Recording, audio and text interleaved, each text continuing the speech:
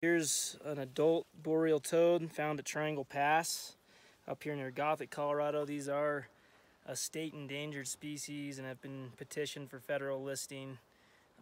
So it's pretty cool that we are able to find some of these still in the southwest region. We don't have a ton left, but this is one of the strongholds, and today we've seen pretty much all life stages. We stocked out some tadpoles that are ready to metamorph, and we also saw some younger ones as well as some year-old toadlets. So kind of seeing all size classes, indicative of a pretty healthy population up here, and we're gonna try to keep that going.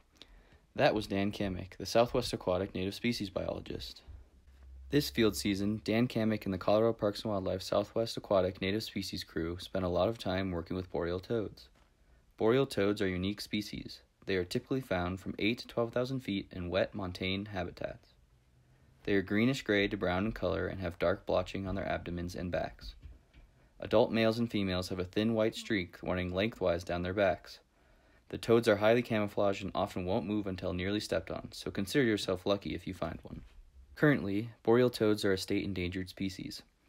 Chytrid fungus, which is negatively affecting amphibians worldwide, is the leading cause of declines in boreal toad populations. This video is meant to document the conservation efforts that Colorado Parks and Wildlife, along with several other partners, put forth to attempt to recover the species in the southwest region of Colorado. The goal for the crew this year was to collect 10,000 eggs from known breeding sites in the southwest region. The eggs are transported to the Native Species Restoration Facility in Alamosa, where they are raised to late-stage tadpoles. The tadpoles are then restocked at several other locations throughout southwest Colorado in order to reestablish the toads and hope to create new breeding populations. As anyone living in the mountains of Colorado during the 2018-2019 winter knows, it was a great snow year. Heavy snowfall accumulated over the winter and continued to fall into the late spring. Typically, by early June, the alpine ponds where boreal toads breed are beginning to melt out.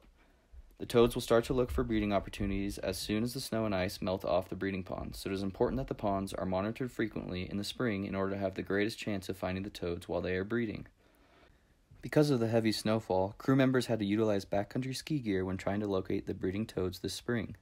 Finding the toads when they are breeding is crucial because it ensures that crew members can find and collect fresh and healthy toad eggs to bring to the Native Species Restoration Facility.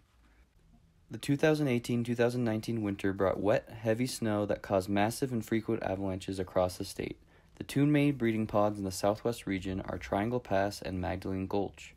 Due to the heavy snowfall, the ponds stayed under snow about 3 to 4 weeks longer than normal. The Triangle Pass breeding site happens to be directly in an avalanche path. A large avalanche was carried down the avalanche path and buried the breeding ponds in snow and avalanche debris. When monitoring breeding sites, any toads that are found are captured and swabbed with a cotton swab in order to find out if chytrid fungus is found at the site. The cotton swabs are sent to a lab that can identify if the fungus is present on the skin of the toads. It is important to monitor the spread of the fungus to help make better informed conservation decisions. Triangle Pass is the last known chytrid fungus negative site in the southwest region of Colorado. Magdalene Gulch unfortunately tested positive for chytrid fungus several years ago. After several weeks of monitoring breeding sites and swabbing toads found near the breeding ponds, the toads finally began to make their way across the snow and into the ponds in the middle of July. Due to the late snowmelt, toads were eager to breed quickly. The Triangle Pass breeding site was full of breeding pairs that were latched together in what is known as amplexus. Over 16 pairs were found in amplexus at the Triangle Pass breeding site. It was a common sight to see several males fight over a single female. Unfortunately, breeding pairs were never found at the Magdalene Gulch breeding site. Eggs were discovered at the site, however they were all dead, which is thought to be due to a lack of male contribution. The toad crew believes this was the case because multiple females were discovered directly next to the ponds, yet no males were found. Luckily, Triangle Pass turned out to be highly productive. Over 10 individual egg masses were found, and there were still several pairs found in amplexus. Eggs were gathered from each egg mass found at Triangle Pass and brought to the Native Species Restoration Facility. The skilled staff at the Native Species Hatchery did a great job of raising the toads at every stage, from the egg to the tadpole to the toadlet. While the toads were being raised in the Native Species Hatchery, the toad crew began to make the final preparations at the Cliff Creek ponds.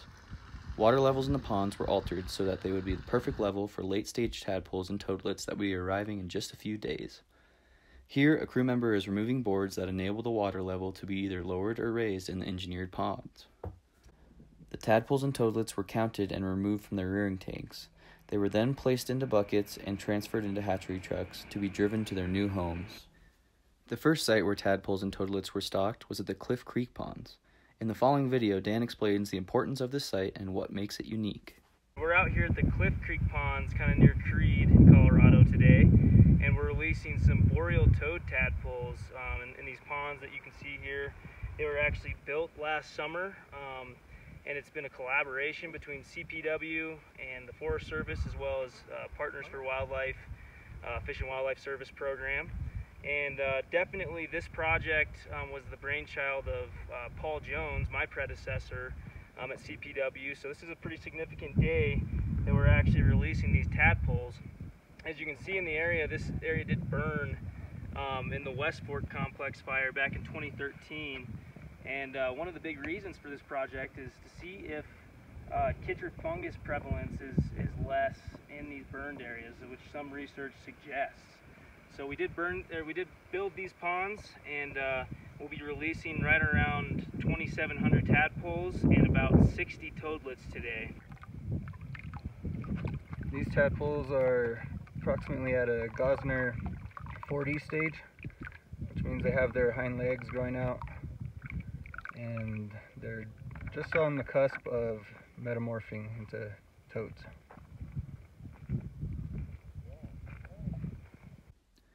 The next site where the tadpoles were relocated was at Humphreys Ranch near Creed. Humphreys Ranch is a privately owned ranch with very generous and conservation-minded owners.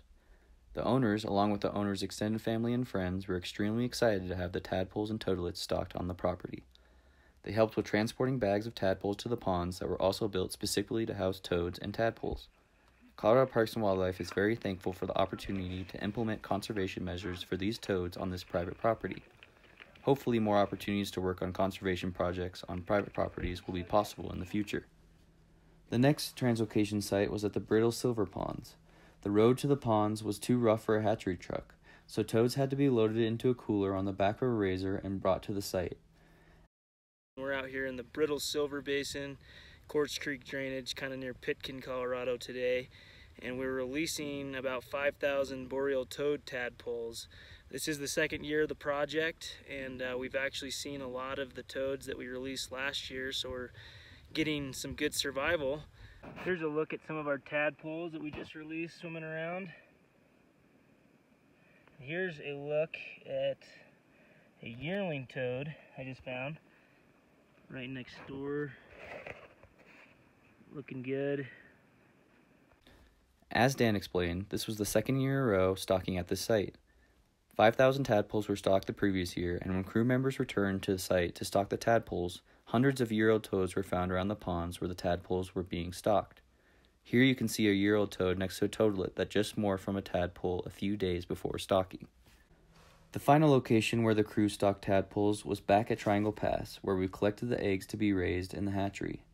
Horses were used to assist crew members with the heavy load of eager tadpoles heading to their new home. Pulling out our tadpoles here off the horses. We just packed in about 5.5 miles. See, they're swimming around and healthy. We got about 2,000 that are going to go into the breeding ponds here, and these guys did originate from Triangle Pass. One of the reasons we grabbed them is because we had a really long winter and about 20 feet of avalanche debris over the ponds here, and we were worried about the natural recruitment because they have to metamorph in time before it freezes in the winter.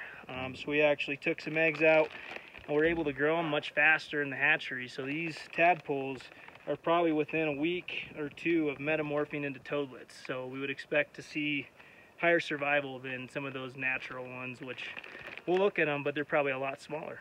So take them for a walk.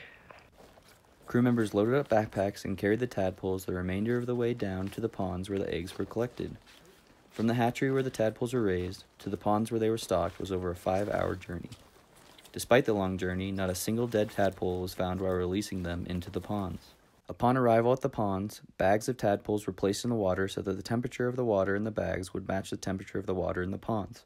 The tadpoles were poured out of the bags into the ponds.